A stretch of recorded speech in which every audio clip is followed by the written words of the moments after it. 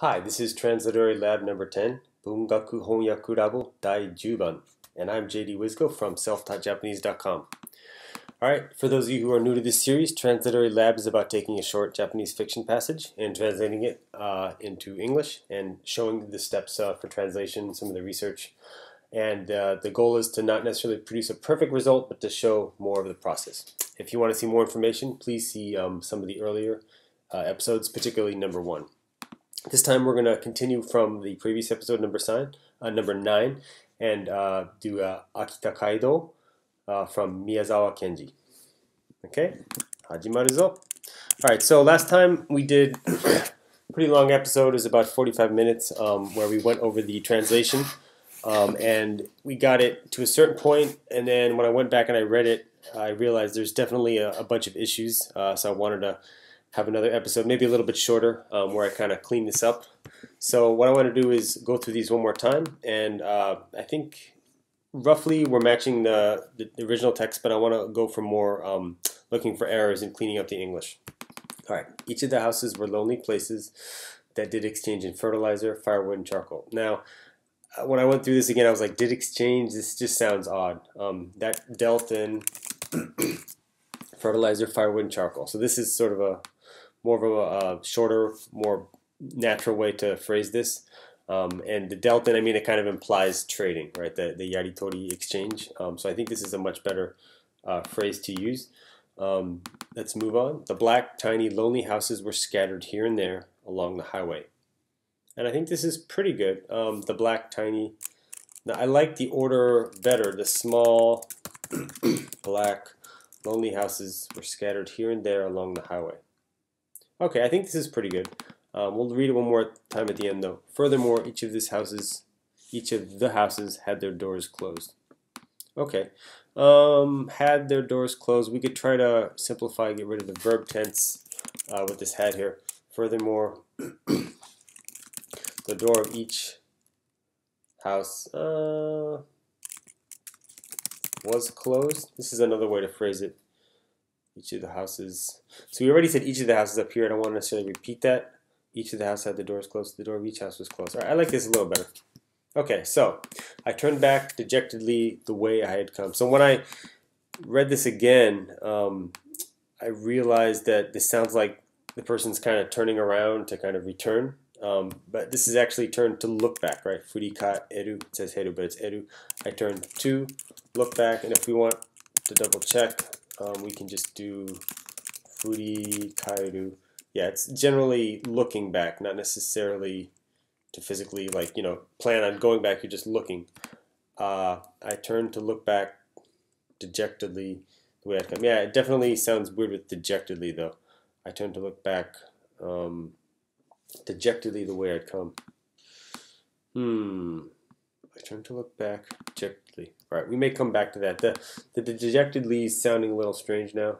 I turned to look back. Maybe I'll feel different on the next reading. It feels a little catch here, a little unnaturalness.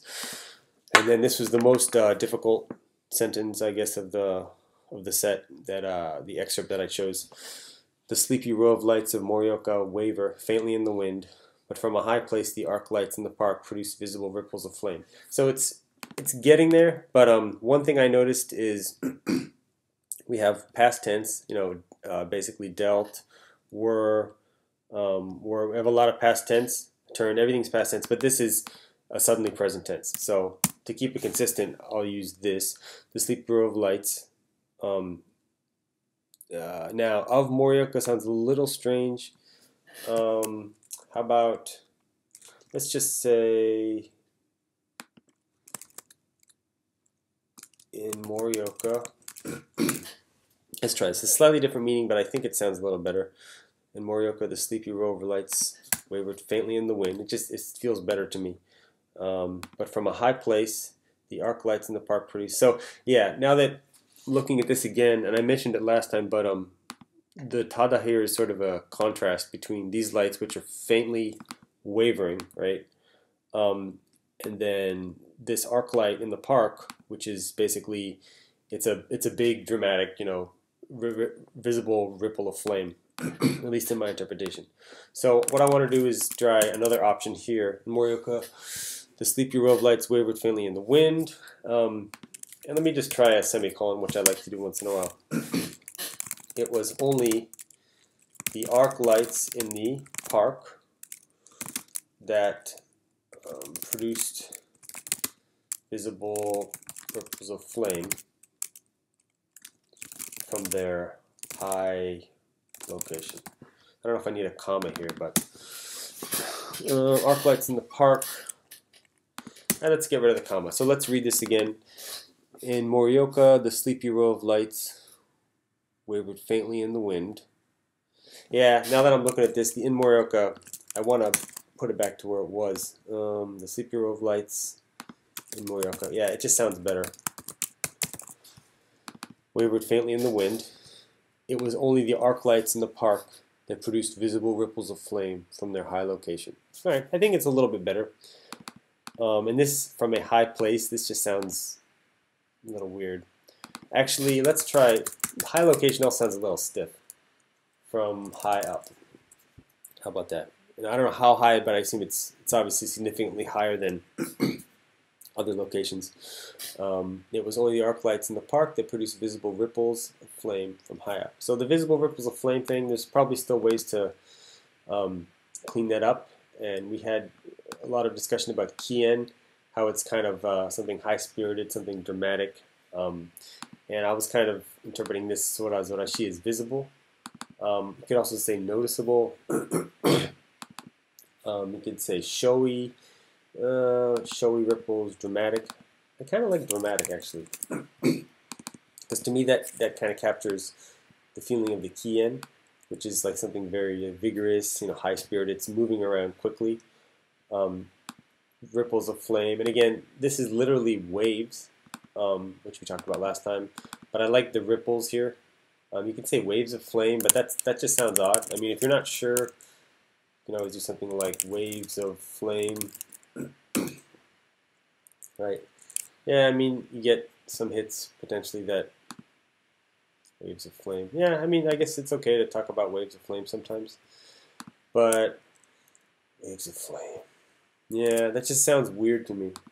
I like ripples of flame from high up. And then the last part here, it must have been that a bunch of reckless leaf beetles were, I'm going to get rid of now, were clustered together inside the lights, crawling all over one another. So here, thinking about this again, I think, first of all, inside the lights doesn't make sense. On the lights makes more sense because they're not actually inside.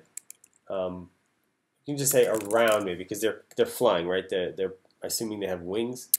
And if we're not sure, I mean, the first character is wing here, so they probably have wings. But if you want to check, we have, let's see, pictures, and I guess I don't need the English. We get, yeah, they obviously have wings, so they're flying, right? So that's important. So they're clustering around. They're not necessarily stuck to it. They could be climbing on. They could be kind of buzzing around it. We're clustered together around the lights, and this crawling all over one another. I like the image here, but again, it's a little bit different here. So let's try to make this a little close to the, little bit closer to the Japanese, the original text here. Let's see, bumping and yorokeru, if I remember, was like I forget what the best translation for that was. Yorokeru, stumble, stagger. So they're kind of like moving irregularly. I mean, this definition here, ima ni mo taorisou ni yoyoro ugoku, it doesn't really fit literally. But the way I interpret this is it's kind of like a intermittent, like kind of jerking back and forth, bumping into each other. You could say haphazardly. So what does haphazardly really mean? I just want to make sure I understand the word. Sometimes I need to check English words. So yeah, I like haphazardly. It's kind of there's like a randomness to it, which to me, it kind of connects to this yorokeru verb of like staggering. Haphazardly. Okay, I like that better, and I think it's closer to the original text. So for a final run through, I'm just going to take these. So basically, if you remember, there's two paragraphs, and then, and I'll show you in just a moment, there's actually, I'm going to pick the second one because I definitely like it much better. The one where I injected a semicolon, just to kind of connect things. All right, so just to show the original text and the formatting, this is actually sort of a separate section because there's a paragraph, or it's not even really a paragraph, it's a section break here. Right? These are two paragraphs, but there's a section break. So it's kind of has this sort of formatting, which is interesting. So this is supposed to be an end of a section, so just keep that in mind when we're reading it. All right, so let me go ahead and read this, and I'll give it a title. So we talked about how Kaido was highway, right? So we can just say Akita Highway by Kenji Miyazawa. Did I get that right? Yeah. Highway. And I noticed there was another typo here, where, which should be were. Okay, let's go ahead and read this one more time and see how it sounds. Each of the houses were lonely places that dealt in fertilizer, firewood, and charcoal. The small, black, lonely houses were scattered here and there along the highway. Furthermore, the door of each house was closed. I turned to look back dejectedly the way I had come. The sleepy row of lights in Morioka wavered faintly in the wind. It was only the arc lights in the park that produced dramatic ripples of flame from high up. It must have been that a bunch of reckless leaf beetles were clustered together around the lights, bumping into each other haphazardly. Okay, so it's definitely getting there. Wanted to double check the beginning. Nothing that was really jumping out, but there was a few. Each of the houses were lonely places. I felt like the beginning kind of started suddenly, and maybe it could be worded a little bit differently. Each of the houses were lonely places. So here it's doremo. Yeah, but I mean, it does kind of start suddenly. Were lonely places that dealt in furniture. Okay. The small black lonely houses were scattered here and there along the highway. Furthermore, the door of each house was closed. Okay. And then I turned to look back dejectedly. The dejectedly didn't sound that bad to me. I kind of had some concern before about the naturalness, but now that I'm reading it in context here, it actually sounds pretty good. There's clearly different ways to word it, but I think it's okay. The sleepy row of lights in Morioka wavered faintly in the wind. It's only the arc lights in the park that produced dramatic ripples of flame from high up. So the arc lights, if you saw in the previous episode, I'm not sure if this is a common phrase. I'm not even sure. I mean, it is in the dictionary. And actually, now that I'm reading this, I think I like lamp better. It just has a better feeling to it. That produced dramatic ripples of flame from high up. Okay. It must have been.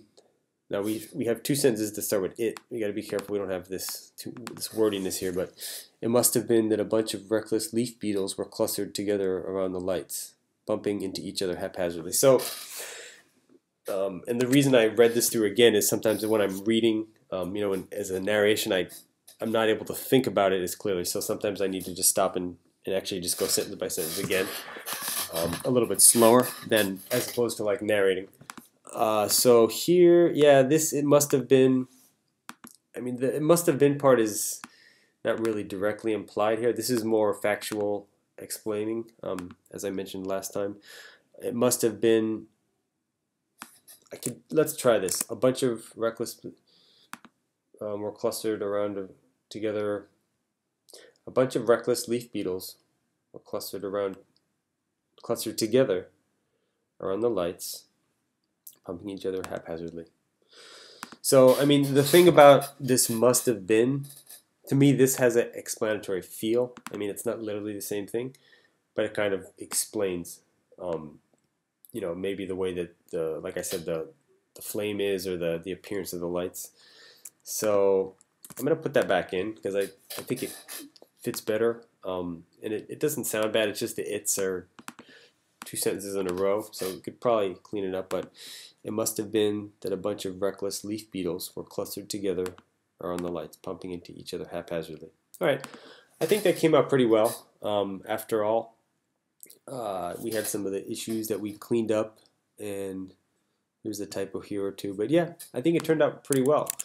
So just to finish, as usual, I sometimes mention some of my books. I got a bilingual book of fairy tales by Ogawa Mimei. And it's relatively easy difficulty level, and I have parallel Japanese and English. So there's just a few short fairy tales in this book, and I think it's a good way to practice reading Japanese literature. So please consider taking a look. You can see the YouTube video description below for more details, and thank you for watching.